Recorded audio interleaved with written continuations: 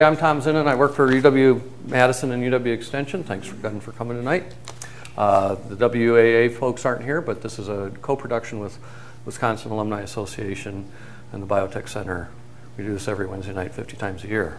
Now I get to grill Chris. Chris, where were you born? Indianapolis, Indiana. Indianapolis, Indiana. Is anything famous happen in Indianapolis? Never mind. I think they run a race. They run a race. And did you go to high school there? I did. Where'd you go for undergrad? Southeast Missouri State University. And that is in? Cape Girardeau, Missouri. Which is almost down to the boot heel, but not quite. And where'd you go for your advanced degrees? I was a PhD student here. Where? Here at Here? UW Madison. In this building here? No, over you're in over Bach Labs with okay. Sean Carroll. That's why I didn't know you. Sorry.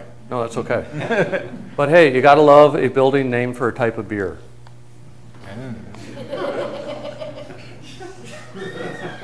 Hard crowd, okay. So you were with Sean Carroll, the physicist? Yes, the physicist. So there's two Sean Carrolls notoriously. One's at UCLA, I think. Chicago, I think. Maybe he's moved. If only I had a phone where I could look it up. Okay, Sean Carroll, and then you went to cool places to postdoc? I was a postdoc with Mark Johnston at Washington University in St. Louis and the University of Colorado School of Medicine. Good. I think this is some of the most interesting research for those of us in Wisconsin in a long time. It's really, really cool stuff to see what you've been doing the last few years since you arrived here as a professor, and I'm looking forward to hearing about it. And afterwards, we will take some question and answers. We will limit question and answers to 2 minutes total. All right, I'm just kidding. And then we will adjourn and go to the terrace and enjoy some bucolic gemütlichkeit with a brew and a draft.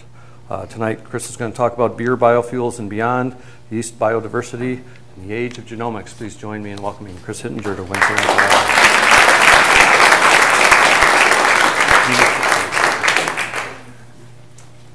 All right, I think my mic's working. Thank you, Tom, for that generous introduction, and thank you all for that warm welcome. The only part of the introduction that I can absolutely guarantee I will live up to is that we can have a beer on the terraces later. So I'll go with you and have some fun. So back before Adam Cole was a respectable science journalist and producer at NPR's Science Desk, he used to write silly science songs like this one. And I'm going to start out today's talk. In the year of our Lord 1811, on March the 17th day, the feast of St. Patrick, I will raise up a beer, and I'll raise up a cheer for Saccharomyces cerevisiae. Yes, here's to brewer's yeast, that humblest of all beasts, producing carbon gas, producing acetaldehyde. But my friends, that isn't all, it makes ethyl alcohol. yes, that is what the yeast excretes, and that's what we imbibe. Oh, anaerobic methylation, alcoholic fermentation, NADH oxidation. Give me a beer. Lie to the I did lie to the old idea. Oh, lie to the I did lie. Alcohol. Lie to the I did lie to the old idea. Oh, lie to the I did lie. Alcohol. My interest. All right, so if we unpack what Adam Cole is telling us, there's actually quite a bit of science in there. And I didn't notice anybody lip syncing along, but maybe you've heard that a couple of years before, or maybe you were soaking in all the biochemistry. But it's actually a pretty accurate song. Although I'll note that's actually the second version. There were a few mistakes in the first version, and it's people like you that get out there and correct science journalists when they get some of the details wrong. But in all seriousness, we owe thanks not just for wine and bread, but also for beer to that organism, that Saccharomyces cerevisiae. We usually abbreviate it S. cerevisiae, but Saccharomyces cerevisiae is a Latin word, as all species names have to be, and literally it translates into sugar fungus of the beer. So a pretty apt name for the thing that gives us beer. So we raise up a beer and a cheer, and it's here's to brewers' yeast, that humblest of all beasts. Now, I think many of you are probably good enough at taxonomy and identification to know that beast would usually be an animal, and so we're maybe stretching things a little bit. But there's actually truth even in that, because if we look at the broader tree of life, yeasts are eukaryotes. So they have a nucleus. They're not bacteria. Bacteria are one-celled organisms without a nucleus. Eukaryotes are two different organisms that came together, a bacteria and an archaea, to make an organism with a eukaryote. But not only that, they're actually one-celled fungi that don't produce fruiting bodies. And fungi are actually more closely related to animals than they are to plants, because the thing that we share with them is basically that we're lazy. We take all the hard work that plants do, fixing energy from the sun and locking it up in carbon, and we heterotrophs just come along and consume it all. We do it by ingesting food into our bodies, whereas fungi do it by injecting their bodies into the food. So even in there, he's getting us in the right direction. If we look at the fungal kingdom, we can see actually that the yeast lifestyle of being a one-celled fungus instead of a multicellular fungus has actually evolved multiple times within the kingdom fungi. And most of them are actually this group of ascomycetes. But there's actually a few basidiomycetes. So there's a few types of yeasts that are actually more closely related to mushrooms than they are to molds or other yeasts. So then Adam Cole starts to go on and gets a little more into the chemistry and some perspectives of the more interesting parts. But he starts out by focusing on one of the things that really what we think about when we think about yeasts is what they can do for us, what they produce, right? So he's talking about producing these chemicals, and generally all the chemicals that we think of fungi producing and yeast in particular tend to be carbon products. And he focuses in on a couple ones. The ones he focuses on are the first step of fermentation is actually production of carbon gas. That's what makes beer fizzy, right? It's also what makes soda fizzy. And then he goes through an intermediate acetaldehyde that actually is the product directly before ethanol. So there's actually not a lot of ethanol a lot of acetaldehyde in beer, but it gets produced as an intermediate. And then what we're looking for are these carbon products, ethanol and carbon dioxide. And of course, it's a song, so we can celebrate some products more than others. So obviously, yes, that's what the yeast excretes. That's what we imbibe. So we're really after this one. Although, I think if you've ever had a flat beer, I think you can appreciate how important that carbon dioxide is to the flavor and the taste too. So he then goes in to focusing on a couple other parts here. Again, I've already alluded to the fact that this is a fermentation process. So we talk about alcoholic fermentation, and so we're actually this is a process that isn't involving oxygen. It's producing ethanol and carbon dioxide. It's doing that from carbon sources, and in the case of yeast, that's usually some kind of sugar. And the simplest kind of sugar, in fact, the most common sugar on the planet is actually glucose. That's basically, that's what gets pumped through our bloodstream. That's the only kind of sugar that's used by the brain to fuel life. And so glucose is really, it's so central to metabolism, in fact, that the term for going down to the point where you can make that decision of what you make is called glycolysis, breaking glucose apart, right? So at that point of choosing what you're going to do with it, it really depends on whether you have oxygen available. And so if oxygen is not available, you have to ferment, and you have to go ahead and make something like ethanol and carbon dioxide.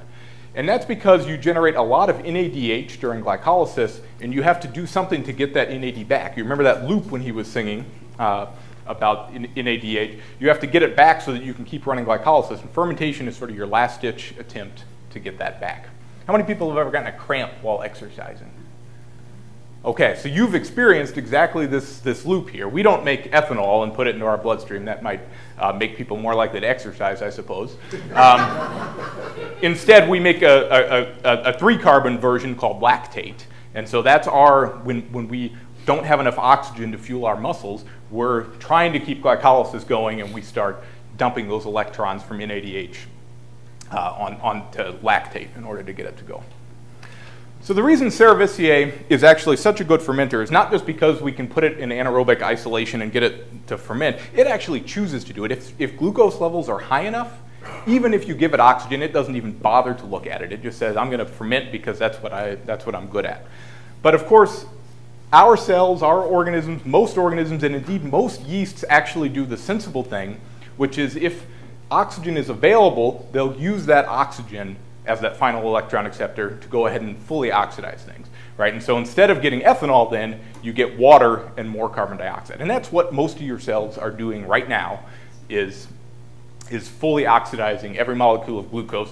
And you're actually getting 10 to 20 times more energy by doing that than something like Saccharomyces cerevisiae. And that's why ethanol still has energy in it. That's why it's a fuel.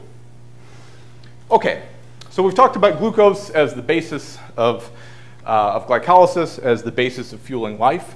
But it's actually not the main basis of making beer. So when we make beer, we do it from malt extract that brewers call wort, W-O-R-T. And this is created by taking barley, or in some cases another grain, but in most traditional cases it's barley, and you start to germinate the barley, and that they take those long chain polysaccharides and start to chop it down into its constituent molecules. And so some of that gets chopped all the way down to glucose, but you actually end up with most of the sugar and most of the energy is actually locked up in maltose or maltotriose, and that's why it's called malt extract. And so this is just two glucose molecules that are still hooked together, and so it hasn't been broken down all the way, and they happen to be linked by a particular bond, a 1,4 alpha linkage. And then maltotriose is just 3 of them hooked together. And so if you look, the main sugars are actually maltose, maltotriose is in second, and then glucose is down in third. And that composes most of the sugar in that wort that brewers use to make beer. Okay, so people have brewed beer for thousands of years. There's archaeological records of it in China and Egypt. And probably what people have been using for most of the history is some strain of Saccharomyces cerevisiae, making what we would consider an ale-type beer. And so I've listed a few types of ale beers here.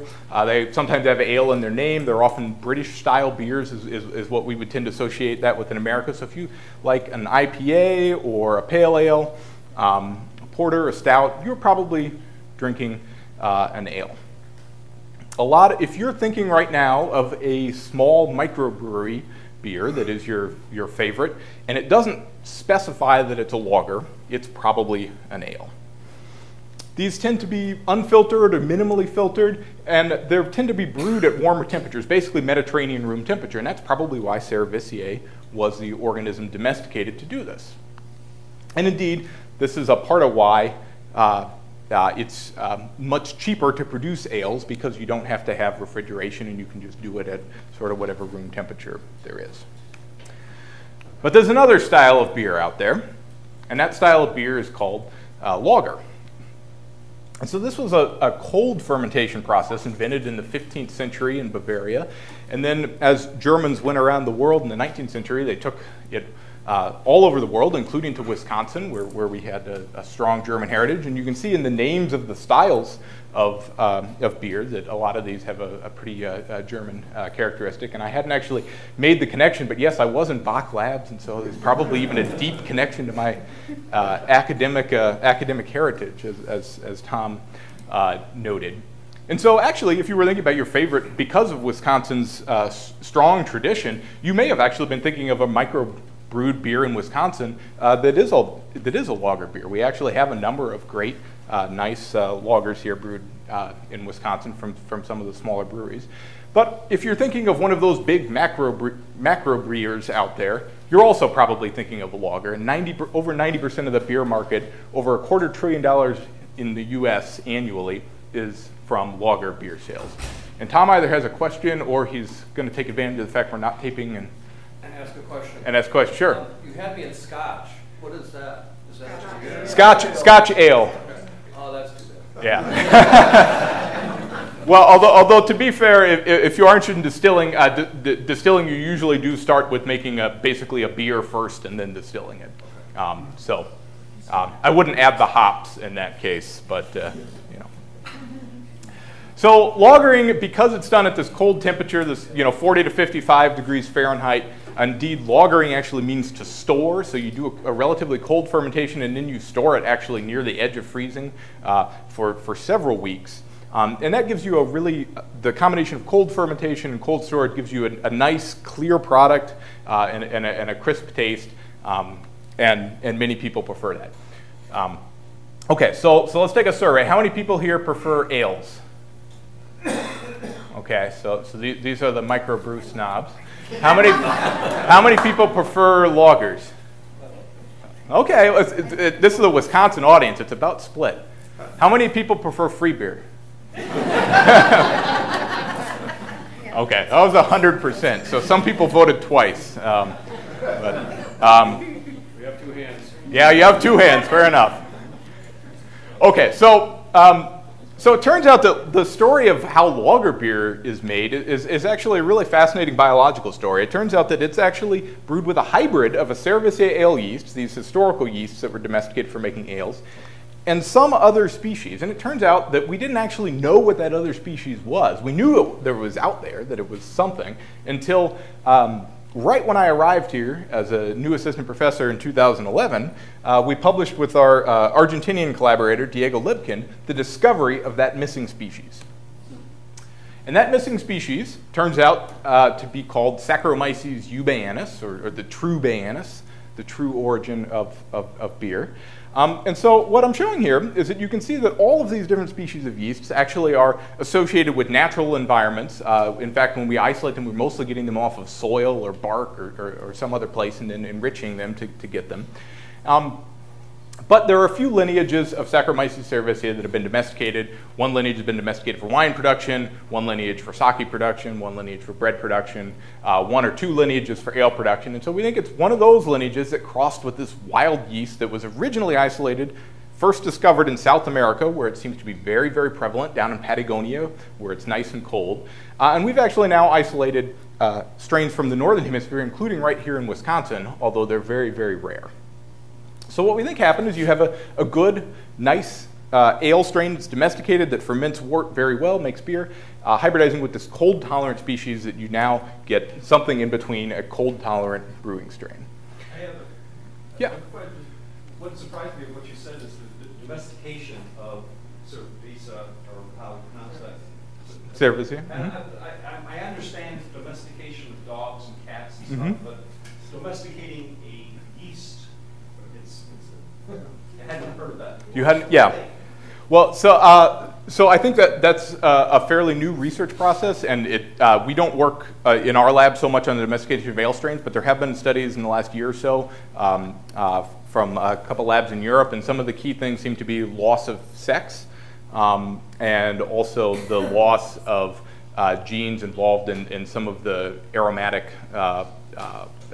enzymes that process chemicals into aromatic compounds that people tend to dislike, especially the clovey vice beers.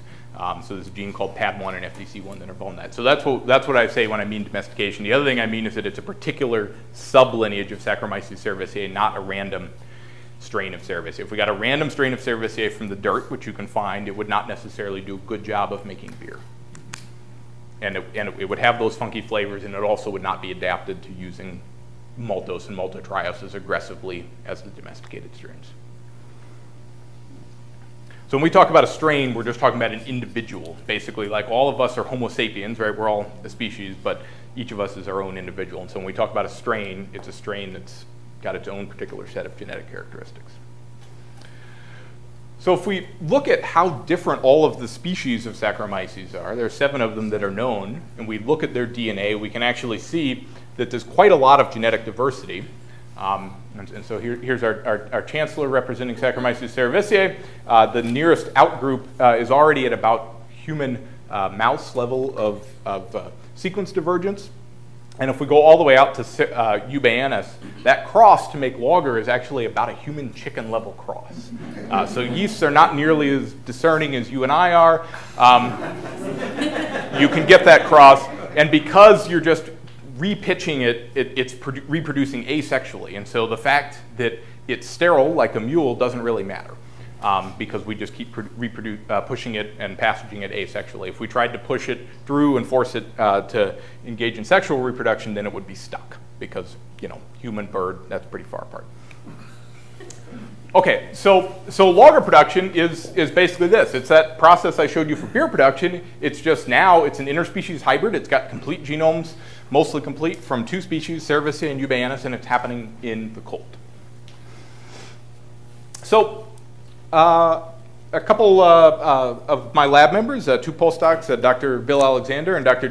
David Parise, developed a new technique to make synthetic lager strains. In fact, this actually gets around some pesky things that would prevent crossing of industrial strains, but we think we can take any industrial strain of ale from any brewery and cross it to our wild strains of Eubayanus, including those from Wisconsin, and we can make a synthetic lager strain. And that allows us to study what's being contributed by what parent. And because in my lab we mostly work in, you know, like 20 microliters or 100 microliters at a time, we have to work with Jim Steele's lab over in food science where they can actually make beer on an appropriate scale, and that's over in Babcock, and I think you can see it, see their setup even when you're on the cheese tour.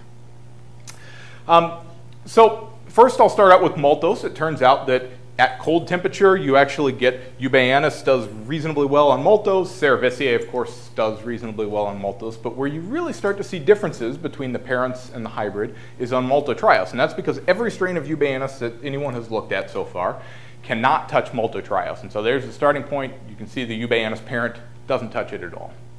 Cerevisiae it does okay, but it's getting slowed down by that cold temperature. Even at 10 degrees Celsius, it's still much colder than that warm adapted species likes. And so if you combine the 2 genomes, what you get now is the cold tolerance of Eubayanus combines with the good fermentation properties of Cerevisiae, and you can actually see the synthetic hybrid actually outperforms either parent for maltotriose production. And you actually get pretty good ethanol yield in the final beer. Okay, so that's an example of, you know, strains that we made can actually be used to make beer. It's drinkable. You know, maybe one day it'll be at the Union. We can also study the genome sequences. Now that we have the parent species, we can actually look and we can sequence the genome of lager strains. So this is just the genome of one lager strain, and what we've done is we've plotted the number of times we see each part of the genome on the y-axis. And then on the x-axis, we've put each of those 7 species that I showed you. And what you can see pretty easily is that this lager strain doesn't have any representatives from those guys in the middle, but it's got lots of genes from Cerevisiae and lots of genes from Eubayanus. So the story I told you is true. I didn't just make it up. And we can actually normalize that to read coverage, and we can actually now tell you how many chromosomes there are for each part of the genome. And so those dips down there, those 1 chromosome, this is 2 chromosomes, 3 chromosomes, 4 chromosomes, and we can do the same for Eubayanus. And this is, these types of plots are developed by a graduate student, Quinn Langdon. She calls them spider plots, which is a taxonomic joke. Does anybody get it? Okay, if I have to explain it, it's not funny. But we can look at these types of strains, and now we can look at the parents, and you see the parents are constant copy number. And what that tells us is that lager yeasts are more than just putting the 2 genomes together, right? You've got several types of genetic events that are actually changing the copy number between chromosomes, you know, and these are things like gene conversion, translocation, chromosomal non-disjunction, and that's how you get from having an even copy number to different copy numbers.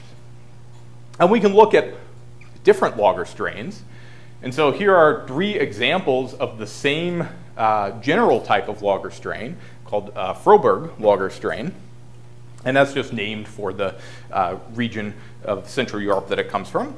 And you can see that they're pretty similar in that they're about 50-50, but you can see there are actually some differences between each of those 3 strains. This Froberg lineage is the main type that's still used to make lager beer today. So this is what, if you've been drinking lager beer, you're drinking something made by a strain that looks something like one of those. There's another type of lager brewing strain called the Saaz lineage that was actually really popular at the turn of the century. It's not used so much anymore because it requires a colder fermentation temperature, which means it takes longer and time is money, right? But you can see that they have more copies of the Eubayanus genome and less copies of the Cerevisiae genome. But it gets even cooler than that, because I wouldn't have made this spider plot if we could just focus on those two. But if we look at other types of beers out there, we start to see more complexity. So how many people like Chimay or Trappist or Belgian styles of beers? 3 or 4 suckers in the audience? One of them is my wife, so I guess that's okay. So these actually are often hybrids of Cerevisiae and another species called Kudryavzevia, and you can see much the same process that is going on where there's difference in copy number. Then if we look at champagnes and ciders, we often get contributions from Eubayanus and its sister species, Uvarum. Some of these also have contributions from, little bits of contributions from Cerevisiae and Kudryavzevia. And then there's a few cider strains and champagne strains that are actually true 4-way hybrids. And so you can actually see, this is a good example here where you can actually see bits of all 4 genomes popping up.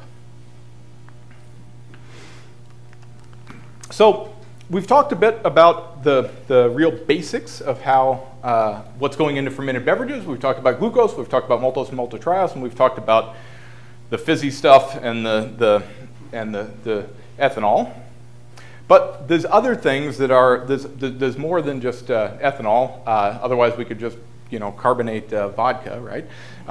So there's more to the flavor profile, and those tend to be some of those other compounds.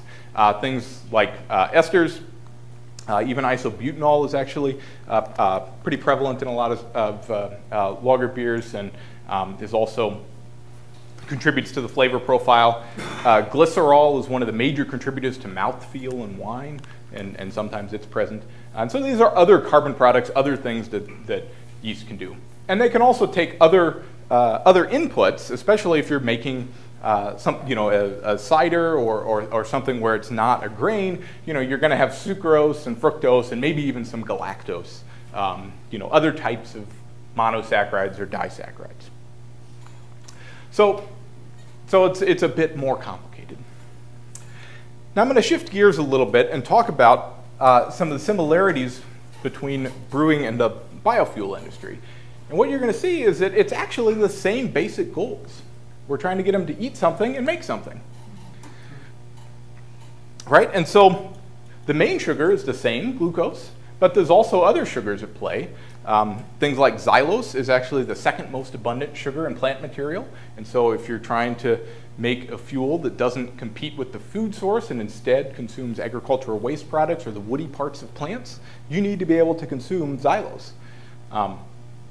Cellobiose is really interesting because it's actually almost exactly like maltose. It's just the beta linkage instead of the alpha linkage. So it's another 2 carbon, another 2 glucose molecule.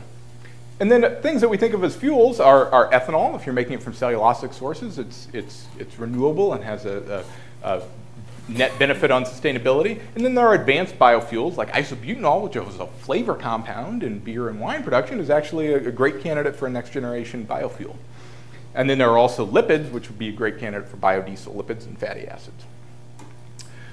So it turns out that Cerevisiae and its close relatives have done a great job of making beer and other fermented beverages for us, but they don't necessarily do any of this stuff right out of the gate. So one of the things that we started in my lab was part to address this issue of how are we going to get yeasts that use diverse things and make diverse things, but also how are we going to get young freshmen excited about doing real science for the first time. And so we developed the Yeast Exploration and Analysis Science Team, which is maybe the worst acronym ever, just Yeast. We more affectionately call it the Wild Yeast Program.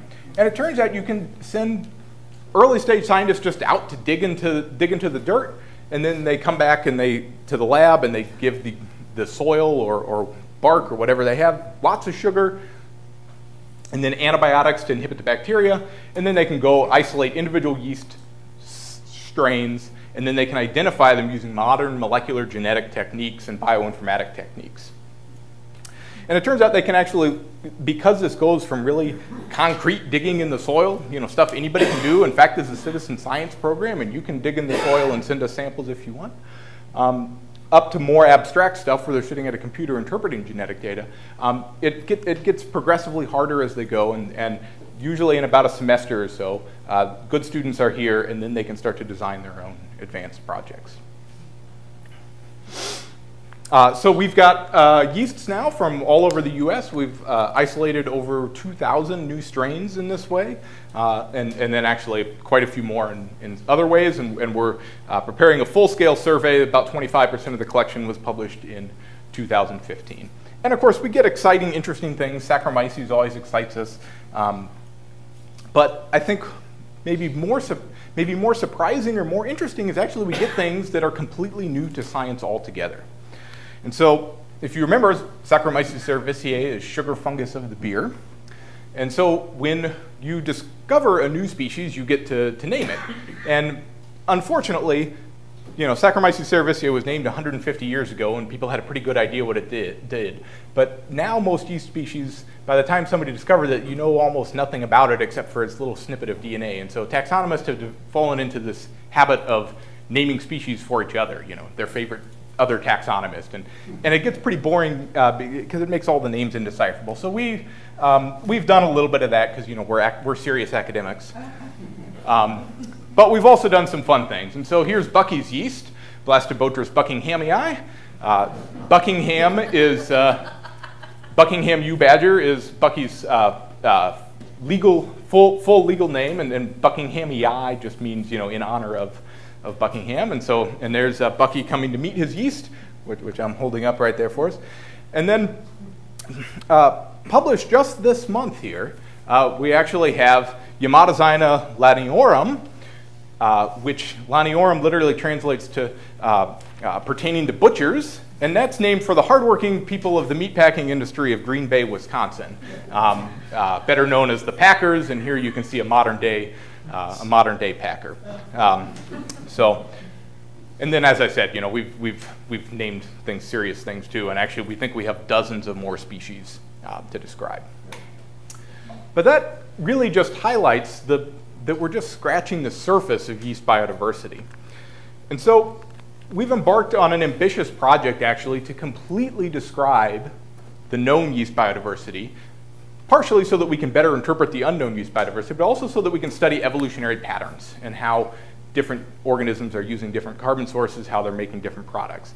And so this is the first project where anybody's trying to sequence every genome of a known, every genome of eukaryotic subphylum. So this is focusing on just one of these stems of yeasts. It happens to be the one that has the most species, so there are over 1,000 species of Saccharomycotina. And so we're sort of dragging biodiversity and taxonomy into the 21st century, and we have a great longtime collaborator, Cleet Kurtzman, down at the USDA office in Peoria, Illinois, which is unfortunately slated for closure in the new federal budget. So I think that's something we all need to consider seriously, whether that's a decision that we should be making. But he is the world's leading taxonomist and has been for 50 years. And he's collected every species of yeast known in these little glass vials that are smaller than your pinky finger.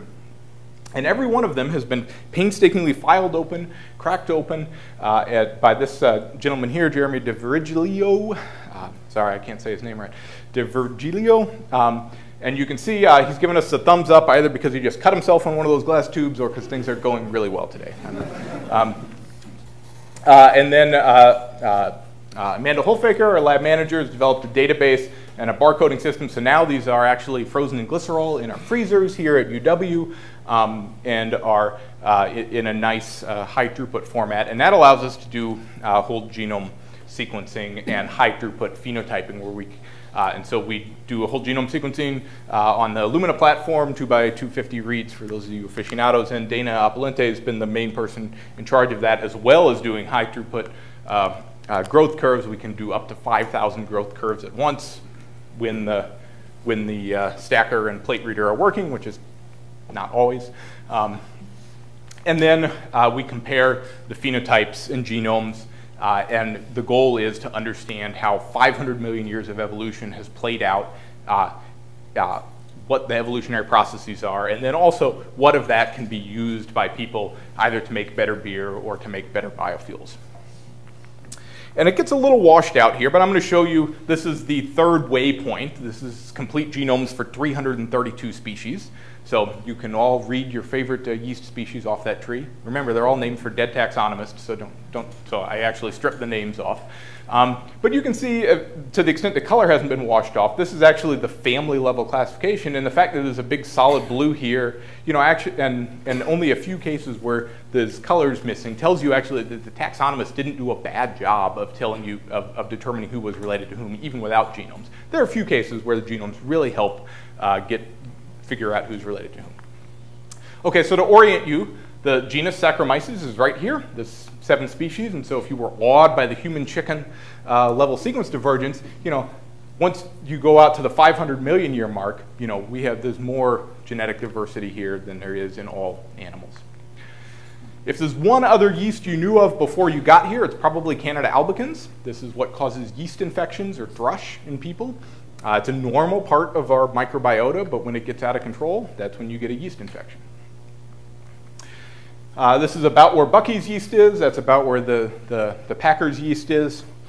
And then there are a couple other groups that are really of great biofuel interest. Remember xylose, that xylose fermenting yeasts belong to this part of the tree, and so they're quite distant from Saccharomyces. Saccharomyces doesn't touch this stuff, but these guys, some of these guys out here do.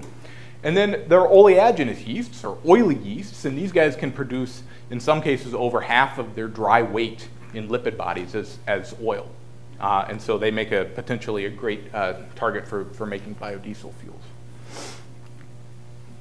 And then there's one other case that deserves special mention, and this is a case of a genus that evolved quite good fermentation capabilities called Brettanomyces. Anybody heard of Brettanomyces or Decara? Couple beer aficionados. How many people have heard of sour beers? More sour beers are kind of often a community, but Brett is a part of that community. And then there are also some beers that are made purely with Brettanomyces. It independently evolved an aggressive fermentation lifestyle, and it's way out on this part of the tree. It's probably 250 million years divergent from Saccharomyces. Okay, so if we strip out the distances so that we can just focus on the patterns, we get what's called a cladogram. And so here, well, if it weren't washed out, you could actually see there's, you know, a branching pattern there that says who's related to who, who's sister to whom. There's the Saccharomyces. But what we really want to do is start to layer phenotypes on. And this work is really just beginning, but I'm going to focus on one case called, for that sugar that we mentioned earlier, the galactose sugar. And we can look and see what organisms can use galactose and what can't.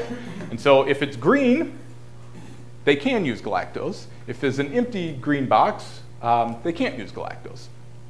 And then we can look at whether there are 3 genes encoding 3 enzymes that are required to use galactose. And what we can see is that they almost line up perfectly. So in focusing on Saccharomyces, there's a case of a loss of both the genes and the phenotype. And if you go around the tree, you can see in most of the cases, the genome is highly predictive of what the phenotype is going to be. So the other thing we can do is, because yeasts don't engage in a lot of horizontal gene transfer like bacteria do, we can count evolutionary events. And so if we do that, we would infer that over these 500 billion years, we have at least 28 independent losses of galactose metabolism. So this is an evolutionary event that has repeated itself over and over and over again in yeast evolution. And we can do this with a lot of different ones. This is just one sugar that's particularly illustrative. Okay, so galactose is not a major component for cellulosic biofuels, but I want to shift gears to focus the last part of my talk on the challenge of cellulosic biofuels. And this is something we work on with our colleagues and collaborators in the DOE Great Lakes Bioenergy Research Center. And so the goal of the Great Lakes Bioenergy Research Center is to sustainably produce biofuels from plant mass. And so the process is simply we're going after the woody parts of plants, not the food parts of plants, and even possibly dedicated energy crops. They get taken apart by some combination of chemicals and heat and enzymes. And then you get a hydrolysis that contains sugars and other things, and you try to make a fuel out of it. And that hydrolysis is actually, you can think of that as basically the wort of biofuels, right? So, you know, this is the wort, the malt extract that we're going to try to make fuel out of. And so if we look at what's in that wort, we see it's actually a bit more challenging, because instead of just having maltose and maltotriose and glucose to deal with, we have lots of glucose, because plant cell wall is made mainly of glucose. But we see there's also got a lot of that pesky xylose in it. And then there's also the part that gives plants rigidity, the lignin parts. And unfortunately, Saccharomyces cerevisiae, our champion fermenter, has exactly these reactions here. It loves glucose. It completely ignores xylose, doesn't touch the stuff, and it's getting poisoned by these aromatic compounds such as ferulic acid, ferroylamide, coumaric acid. And so these are phenylalanine derivatives. They're aromatic, and they're just toxic as all get out. Okay, so we can take yeast biodiversity to the rescue, and so these are a couple of the other labs involved, Trey Sato's labs and Audrey Gash's lab in particular. We all work together as part of the yeast, the GLBRC yeast team. So we can take genes from one of those xylose fermenters I told you about in that part of the tree. Right? We'll take genes from that and put it in the cerevisiae, and you can actually get it to use xylose a little bit. So here we're taking a nice stress-tolerant biofuel strain of cerevisiae, and we can get it to ferment xylose with a little bit of engineering and a little bit of adaptive evolution. So one of the things that we've done recently now is ask, what can we do about this problem here? And so we screened our collection of Saccharomyces, and we found a strain of a very understudied species called Saccharomyces macatiae that turns out to tolerate these toxins better than any of the cerevisiae strains. And by simply hybridizing it, and then going through adaptive evolution, we can preserve this xylose fermentation ability while also preserving that lignin tolerance, that tolerance to all of these toxins. And so once we did this hybridization and then we did adaptive evolution for 50 generations, we wanted to look at what those genomes looked like. And in fact, I told you a little lie of omission earlier when I told you that all of these were strains in fermented beverages. This one is actually one of those evolved biofuel strains, and you can see it's evolving the same sort of copy number differences and looks very much like those Chimay and Trappist. And so here's an example of strains that are now being synthetically made and adapted and are undergoing those same genetic processes of chromosomal amplification and loss as they adapt to become better biofuel producers. And so hopefully I've convinced you that there are parallel processes here that go into making beer and biofuels. It's which one is used for beer and which one is used for biofuels is a bit different, but there's substantial similarities. Glucose is central to everything. And then, you know, as I mentioned, cellobiose and maltose are just different linkages. They're both the same thing. Some of the fuels are the same, like ethanol, and then some things like isobutanol are a flavor in one context and a fuel in the other. But the process and what yeasts can do for us in the future is the same. They can take those hard-won carbon molecules, those sugars that plants have painstakingly fixed with energy from the sun, and process them into a product that's useful or a fuel that we can use to untap the energy that remains. So the big picture take-homes are that yeasts are diverse. I told you about how some like it hot and some like it cold. Some sweat when the heat is on. No, that's something else. But and you know, so it's this difference of temperature profiles is what is giving us a unique hybrid species that makes lager beer, because it's a cold fermentation process. Yeasts consume different carbon sources. Not everybody is good at doing everything. Some yeasts are better at consuming one thing than another, and we, in a lot of cases, understand the genetic basis of that. In a lot of cases, we still have work to do. The same thing can be said on the product side. They can make different products. And in some cases, we understand the genetic basis, and others we don't.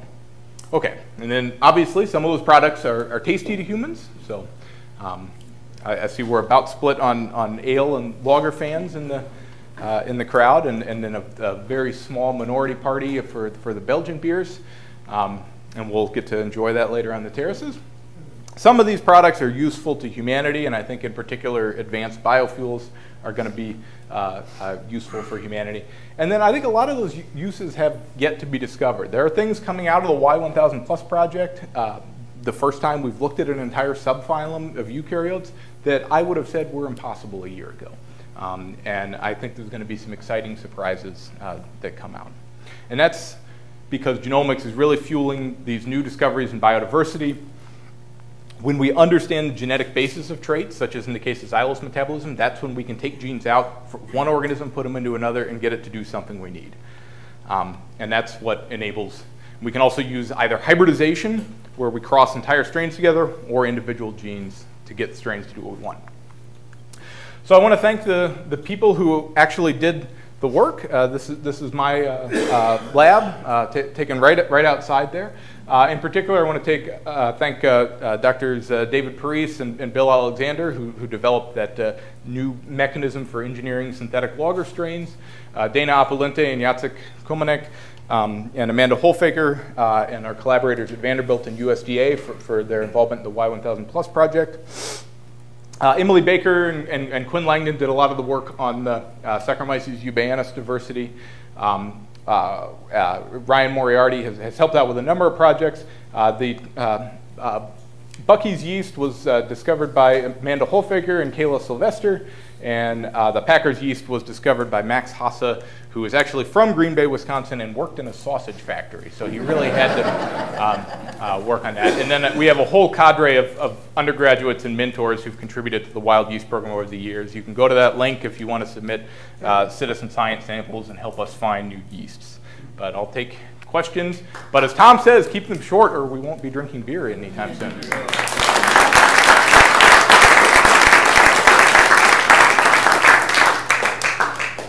Yeah?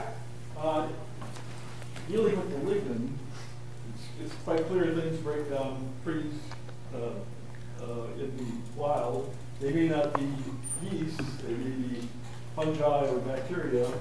If you're serious about addressing making the biofuel, have you considered, say, a two-species combination, or maybe even more, to deal with the lignin part of the problem? To deal with the lignin part. Yeah, and in fact, in nature, you know, if you've ever seen a rotting log, it's got shelf fungi and mushrooms and filamentous fungi really going to town on that. And so they have particular groups of genes like that encode things like lignin peroxidases that are really adept at cracking open those aromatic rings, which are very chemically stable.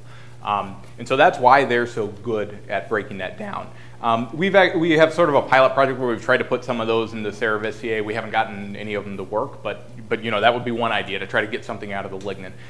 There's Tim Donahue's lab and Dan Nagura's lab in GLBRC are actually more focused directly on that line of research of can we get something valuable out of the lignin by using some kind of microbial engineering, either to try to process that. It turned out that lignin ring is actually very industrially valuable. So, so there's two strategies. You could try to take that aromatic ring and process it into something more valuable, or you could try to crack it open and detoxify it and use it as a fuel. And they've looked at both of those strategies, but it's not a trivial problem. Mark. So you gave some great examples about hybrids that we use industrially or to make biofuels or what have you. But do you have a sense from the sampling you've done in nature how often like this happens in the wild? Is this only a domesticated phenomenon, or is this something you see throughout? Well, I don't know if this figure is actually going to help or not, but so we see it a lot in the Saccharomyces. And there's a definite enrichment that strains coming from human-associated settings are more likely to be hybrid, whereas there's, I believe, one interspecies hybrid that's been isolated from a setting that I would consider natural in the Saccharomyces. Now, if we move out to the whole subphylum, 500 million years of evolution, it turns out that you do find there's another half a dozen known cases of interspecies hybrids. Every one of them is in a human-associated setting. Now, there are about a dozen or a dozen and a half putative new cases on that tree alone that we haven't looked at closely enough to tell you what the source is. I think in some of the cases we've looked at it and it's definitely human-associated, and in others it might not be. What I can tell you is that those events are happening at the tips of the trees, right? You know, if you look at the Saccharomyces here, they're very closely related, so it's happening among close relatives. For those of you who are aficionados of whole genome duplications or allopolyploidization events in plants, there is count them, one whole genome duplication or allopolyploidization event that lasted, and it's about here 100 million years ago. And so the fact that we don't see a lot of widespread evidence for that says that probably hybrids are constantly forming, and they're probably especially forming in environments where humans have disturbed it and created really strong selective pressures, but they probably don't, in most cases, last for a very long period of time. Yeah? Okay, so I have a related question. You talked about species as opposed to strains, so do wild strains get formed that are stable enough to persist for a long period of time in a particular location, or are they always just mixing around and being in the same species, but functionally one strain to the next? Yeah, so I mean, you've hit it on its head that if they're exchanging genes with other members of their species, then we would consider them, you know, all part of the same species. If they're not exchanging genes, if they're really genetically isolated, then we would consider them different species. In a lot of cases, we don't actually know enough, you know, to really apply rigorous criteria, and so we kind of apply back of the envelope criteria that, oh, if it's this different, it must be a different species. It turns out that those back of the envelope criteria are conservative, and so if a taxonomist following the rigorous criteria has declared something a new species, it conservatively almost certainly is. If they've cut corners for one reason or another, then it's often not. When you talk about specific strains of a species, are those things at all stable in the wild? So they are to some extent. So in Saccharomyces, people have actually looked and tried to estimate how often they're having sex versus how often they're just making copies of themselves, okay. And it's about once every 1,000 generations. Oh, okay. And you know, yeah. So I don't know whether that's a lot or a little. I mean, you know, we have in order for us to become big multicellular organisms with dedicated gametes, you know, we go through. I'm going to get this wrong, but you know, 4 dozen cell divisions or something, right? So we're only having sex every 50 generations from a cellular perspective. So I don't know whether, you know, but I think 1,000 is more on the extreme. There are also half of the species on this tree actually have no known sexual cycle. Doesn't mean that they're not having sex, just means we don't know about it yet. We'll have to do some research. Yeah? There have been five mass extinctions in the last 500 million years. Do you see any evidence of that in the evolution of yeast, and were they affected by this? Well, so this is the part where I have to. Oh yeah, thank you, Tom. I should. So the question is, there have been 5 mass extinctions that geologists have recorded by looking at fossils. Can we see evidence of that in the yeast phylogeny? So yeasts don't fossilize very well, and if they did, you couldn't tell one yeast apart from another. It turns out that even fungi don't fossilize very well, and so it's actually really tricky to calibrate the fungal molecular clocks in general. So this is the part where I have to be embarrassed to admit that 500 million year number is probably kind of made up a little bit. It's right within an order of magnitude, but you know, that's being calibrated by fossils in other parts of the tree, and so you know, you have to take it with kind of a grain of salt.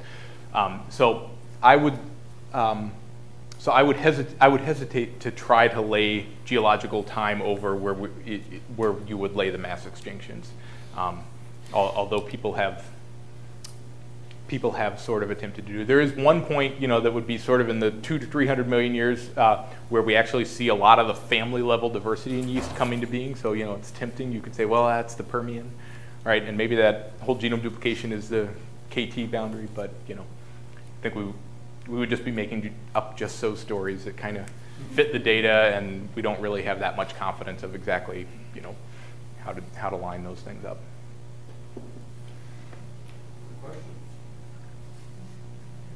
Wow, you guys took me seriously. Yeah, they're cutting into beer time. I forgot to say the three most important words in the Western civilization. I am buying. Amanda's got some money for me in case she gets here before I do. If you want to buy it, because I don't get there in time, that's fine. But I do have this thing called a credit card. Baby. We're going to hop on that. Watch for the yellow flag. I don't know what the situation is for seats at the terrace for those of you who are going to join us. We may be up on the terrace in front of where the picnic tables are. We might be down on the regular terrace, see wherever the orange flag is. Thank you very much for coming tonight. It was a great talk.